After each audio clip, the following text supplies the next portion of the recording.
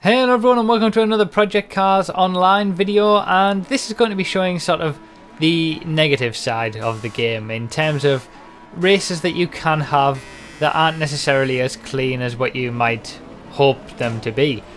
So yeah, as you saw there at the very start of the race, that was a perfect example, but you're going to see a lot of examples throughout the course of this video of what you may sort of expect or what you may have encountered in random lobbies. You know, sometimes if you join a random lobby with a lot of people and you just end up with people who don't know what they're doing or can't handle the cars that they're driving or something like that.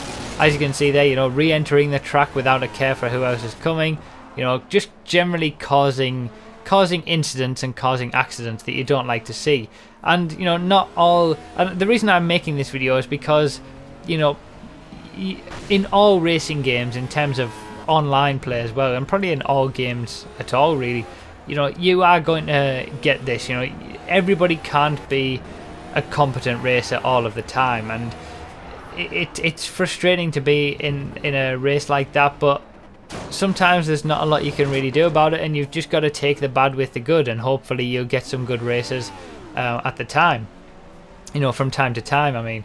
So yeah, it's pretty crazy. You know, this has been a terrible first lap already. I make a little bit of a comeback over the next few laps, but it doesn't really end there.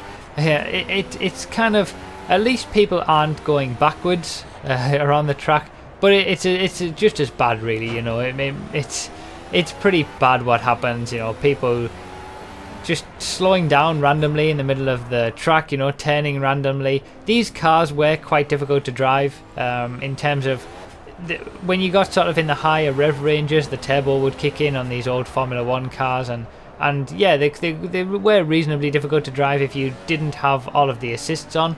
But I would imagine that, you know, a lot of people would have the assists on, and we had a qualifying session before this, so it wasn't as if we did, you know, people didn't have the chance to practice with the cars beforehand. And you'll see that, you know, the gaps between cars, you know, even me being way behind at this point, I end up lapping people in this race. So yeah, it was pretty crazy, and this was actually a stream race, so that kind of signifies why we had such a bad experience, because I've only streamed Project Cars twice now, but both times that I've done it, we've had races like this. You know, I've got into the habit with GTA of just letting anybody join random lobbies and just expecting to have decent races, and you can't really have that because people are just not on the same level, or they're causing issues. And some part of it is people wanting to be on the stream, or wanting to be, you know, on camera, if you like, stream whores who just want to see themselves on the stream or something like that. That you get that as well. So I'm not going to be streaming Project Cars like this anymore, you know, in terms of random lobbies. I'll save that for proper events that we do, and I think that's where you get the most fun out of a game like this as well, really.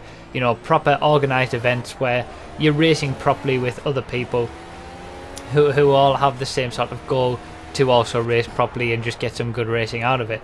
So yeah, I'm definitely not going to be streaming like this with Project Cars, because it's just too much. I mean, you can kind of get away with it a little bit on GTA. You know, if someone makes a mistake on GTA, or they're not quite as quick or not quite as good, then you can kind of get away with it, because you don't suffer as much from being knocked off in GTA as you would on something like this. And I suppose that the gap in performance between people on GTA, especially the people who would be in my stream and watching my videos, isn't quite as high, you know, because everybody knows how to race to at least some degree. But then you come onto Project Cars with some, you know, difficult cars, and yeah, it's a bit wider, the skill gap, let's say. And you know, this guy's in last place at this point, and he's just got, I don't know what's causing him to go so slowly. I don't know whether he's got a mechanical problem or something. But he's going off everywhere, and he just re-enters the track in stupid places, and people are getting together and causing incidents, and people are getting lapped, and those lapped cars are causing incidents.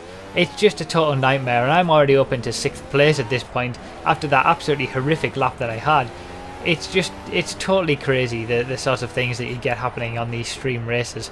So yeah, and I wanted to make this video to kind of show you the other side of it. Sometimes you may get races like this, even if it isn't in somebody's stream, or it might just be a random lobby, for example, a random race where not all random lobbies that you join and not all races that you participate in are going to be the cleanest that we've seen even in previous videos of this series already. So you are going to get races like this if you're on a game, and that's the same for every kind of racing game really, and it's just something that you have to go with. You kind of pay the price for trying to race properly by ending up in some races like this, but you just hope that it isn't going to be too much. And again here, this is just ridiculous. The guy turns into me completely. He was also in the stream chat, and he was a lapped traffic as well, and it's like, what is he doing? Why just, what are you even here for if you're going to be doing stuff like that? It's a total nightmare sometimes doing these stream races. So yeah, I think me live streaming Project Cars isn't going to be happening all that often, apart from outside of organized events anyway. But hopefully, the racing school that's now returned, that will be more about racecraft, so hopefully we'll be able to fix a few of these issues and people can learn as they go. I can understand people aren't necessarily as good at the game as everybody else, but there comes a point where some of the things that you see in videos like this are just absolutely crazy, and when you've got people just basically wanting to be on a stream and that doing that sort of thing, it makes a total farce of it. So yeah, that hopefully we'll have there is a good race to come in the next episode of this series that actually happened at the very end of the stream. But that's back with the Genetic Juniors that are a lot easier to drive, and I would say that you do find that the easier the car is to drive, the better time you'll have on it. So I suppose I'll leave with a few tips, a few easy tips. If you are in a race like this and you're one of the slower guys, just be aware of people coming behind you. If you're spinning out all of the time, try to give a bit more space to people. If you're getting lapped, just give space to people coming through. Don't re-enter the track. Don't make it your priority to just re-enter the track if you get knocked off. Wait for other cars to go past first, otherwise you're just going to cause another accident. And if you're in this lobby and you're one of the guys near the front and you're reasonably quick, again, it's probably more about trying to give a bit more space, realizing that there's some people who are going to be causing you issues and are going to get lapped, and just trying to deal with it as best you can and try to get a reasonable result, and don't necessarily always be pushing for the win, because it may be luck that means that you don't get it in a race like this. So yeah, it was a bit of an interesting one, this one. I wanted, like I say, I wanted to make this video just to show the other side of it, and things like, this is the sort of thing that you may end up in if you're in a random lobby.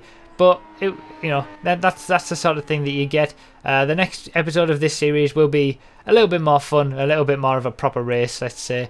So yeah, thank you so much for watching, guys. I really do appreciate it. I hope to do some proper events with Project Cars very soon and really sort of get into it properly that way as well, rather than just random races like this.